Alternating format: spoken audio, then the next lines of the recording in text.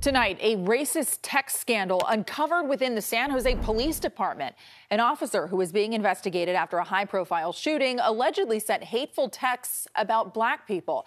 Now, it all stems from a shooting last year inside La Victoria Taqueria. Kawan Green had disarmed a gunman inside and was backing out with the gun when Officer Mark McNamara shot him 4 times.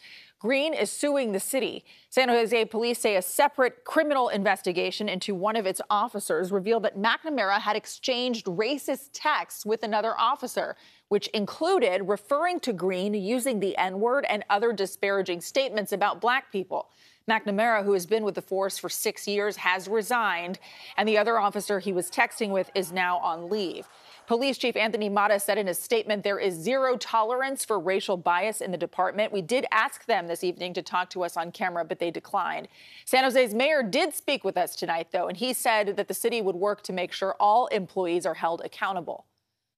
I speak with our police chief almost daily. We've been in discussion, obviously, the last day and a half on this matter, and will continue to be. And as you know, there is an ongoing investigation going on, and if additional information comes to light, we're going to do exactly what the chief did today, which is release that information to the public in the spirit of full transparency as soon as we are legally allowed to.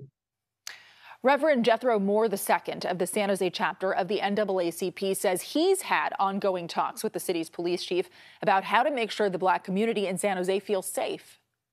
In my conversations I'll be having with Chief Mata in the coming days, is how we can vet our officers to assure the community that we're going to rid any officer that has a racist tendency toward anybody that's a member of the San Jose, Santa Clara County Police Departments. The union that represents San Jose cops also issued a statement that said in part this behavior is unacceptable and we condemn it in the strongest possible terms.